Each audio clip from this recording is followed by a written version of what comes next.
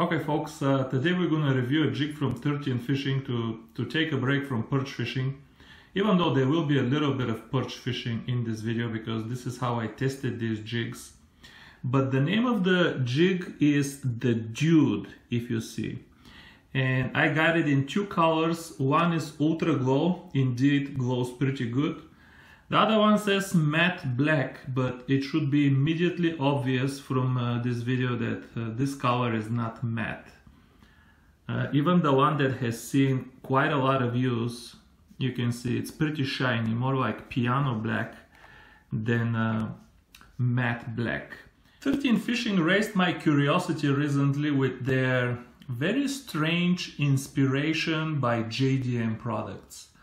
A lot of their products, hooks, some baits, even some things in the design of their reels appear very curiously inspired by JDM products. I don't know if maybe they are ordering something directly from a Japanese vendor, or they are kind of, you know, getting the design idea and then they are ordering from a Chinese manufacturer to make it for them.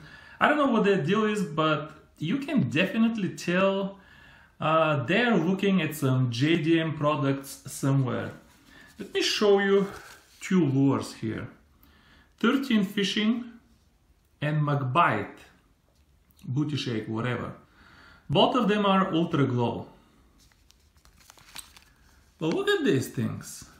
I mean, if any of you have browsed JDM websites for, you know, small lures, this is how all of the Japanese lures look like. Something like this, different color, very typical look for JDM lures.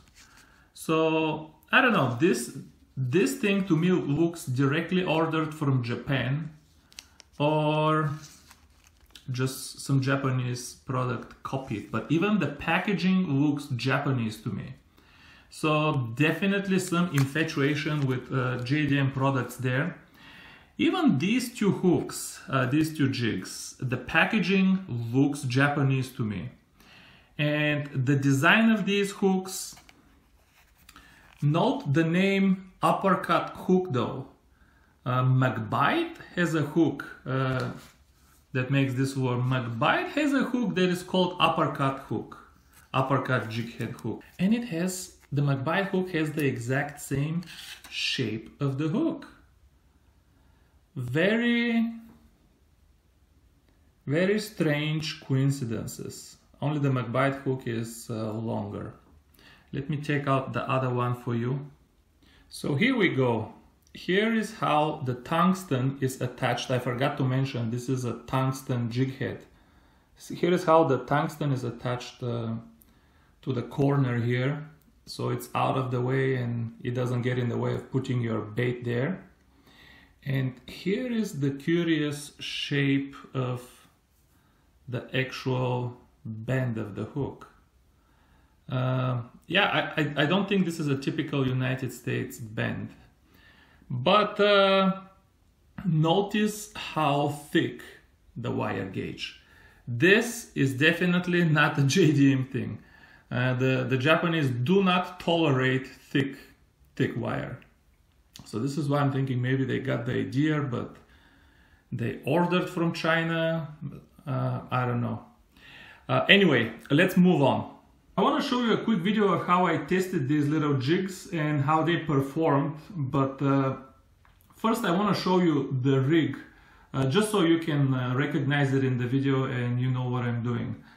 This is the rod and reel you'll see in the video. This is Shimano Vanquish and whatever, Major Craft Go Emotion. It doesn't matter what rod and reel, but just so you know that this is, as you see it, I haven't even detached the jigs from the rig yet. This is exactly how they were used. This is 3-pound line, and then I have a double crappie rig at the end, and I have them attached with my little clips so I can swap them with some other lure if I need. But yeah, this is your typical crappie slap tail. This is 1.5 inch, and this is only 1 inch. I'm not sure if this is crappie lure or some ice fishing lure. I don't know the names of this stuff anyway. But this is what you're gonna see in the video, and I will give you some more opinion of how they performed after the video. This is what I'm using now, crappie stuff, but I have them mounted on 13 fishing jigs. I will show you the jigs. I'll probably make a review on them, but yeah, that's what I'm starting with. Got him. Hey, that's not a small one. Got him.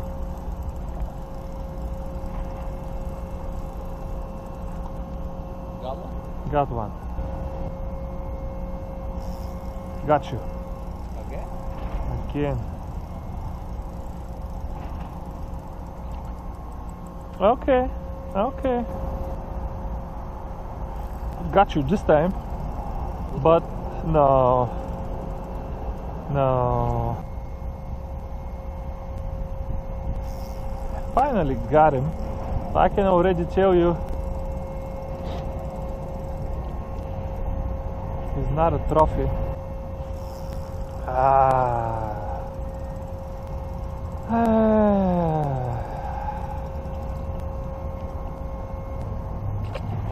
You know, I have to admit, these hooks look terrible, but I haven't missed many bites. I have to admit that I have not missed many bites. I can't even tell difference compared to my JDM jigs on my other rods. I honestly cannot tell. Maybe because they're sticking out. Maybe the angle is compensating. I mean, they're definitely not as sharp when I touch them with my skin. But you know, you gotta be honest. I don't feel I'm losing any fish because of fishing this thing. These baby hooks. See, this is where I have advantage. My micro hooks and crappie lures, where everybody else gets a bite, I get the fish. Because they're so small that anything can swallow them. I got you this time. Stop playing with me. Big, huh? No, no, no. I just ripped a really nasty hook set. Got you. Maybe I will buy one of these blade baits just to have it in my tackle box. I like to have stuff like this that I know works. Okay, let me start with what I like the most about these jig heads, and that is the fact that they are made of tungsten. Let me tell you, these things can sink. They sink better than any of my lead jig heads. It's really, you know, I knew whatever, tungsten is heavier and more dense and sinks. I knew all of that. But I had never used one, and I didn't think that it's so obviously faster than a regular lead jig head. So I really like that, and I like that I can have a 2-gram jig head without an enormous head that's kind of disproportionate to the size of the lure that I'm putting. So I'm definitely interested in using more tungsten jig heads in the future. And this thing really does make a difference compared to using a conventional lead jig head. When it comes to the size and the shape of the hook, I gotta say I dig it. I like the size. I like even the uppercut hook. It's obviously made for wax worms. It is, you have a trout magnet jig head on top. I mean, trout magnet is a small jig head. Look how much longer it is compared to this. And yeah, this is probably for wax worms or some really short, small ice fishing lures. The one thing I would try to change, but I don't know if it's possible, is make the eye of the jig head where you tie it a little bit smaller and closer to the shank of the jig head, because, you know, remember, the mouth of the fish let me get it for a second. The mouth of the fish needs to come in here between this eye and the tip of the hook. And because the eye is so close to the tip of the hook, because the hook is short, now it's kind of difficult for the fish's mouth to get from here and get hooked. Especially if this hook wasn't pointing upward, it would be just virtually impossible. So if it's possible to make this eye a little bit smaller, I know I'm out of focus, I'm trying guys, smaller or just closer to the shank, I don't know if that's possible, that would definitely increase your catch rate. But yeah, I'm liking the size and the shape of this jig head. One thing I mentioned I do not like at all, and there is no excuse for, especially for a micro jig, is the size of the wire. I mean, this thing is thick. This is not a optical illusion. This thing is just thick, guys. This is you can make bass hook from this wire.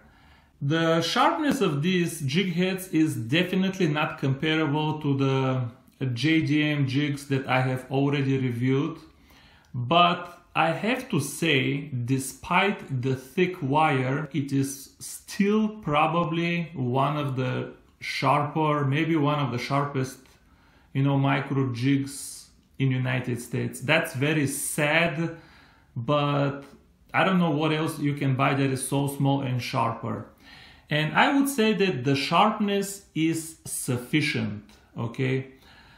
Because as you saw in the video, I just didn't feel that I'm losing fish. I was afraid because when I tested it with my hands, they didn't feel as sharp, and then there is no space here for the mouth to get in between the eye and the tip. So I thought I'll be losing a lot of fish. The other thing I was afraid, another reason why I thought I would be losing a lot of fish is, look, because the hook is so short, look how far the hook tip is from the end of the lure. So a fish can chase it and grab it all the way to the middle and still miss the hook because the hook is so short. Otherwise a hook would be maybe over here. But yeah, I didn't feel at any point of time, I missed some fish, but I miss fish even with the JDM hooks, guys. Sometimes they just grab it over here for the tail and they pull back. So I would say the sharpness of these jig heads is sufficient, and I never felt that I'm losing perch because of the design or, I don't know, the sharpness or anything. I never felt I lost fish with this. Alright folks, here is my final opinion on this. Like I said, I like the design, I like the size of this jig head too. I know it's too small for a trout magnet, but there is plenty of lures and applications for this size jig head. I like the tip being pointed upward. I like the tungsten, I really like the tungsten. The only two problems with these jig heads are, one, the obnoxiously thick wire that they're made of. There is no excuse for that. But this is more like a complaint or problem that I have in principle, like a micro jig should not be made of heavy gauge wire. But the biggest problem is actually their price. These guys, 2 hooks per package, cost $5.50. That's just too much in my opinion, even for tungsten. I mean, it's too much, $5.50 for 2 hooks, even if you buy them from Japan. But that's my opinion, and I know this is kind of a personal thing. But yeah, if you think this can work for you, give these guys a try. Thank you for watching my videos. Check out my other jig videos. I have a whole playlist in the description. And I will see you soon with another perch video. Bye bye.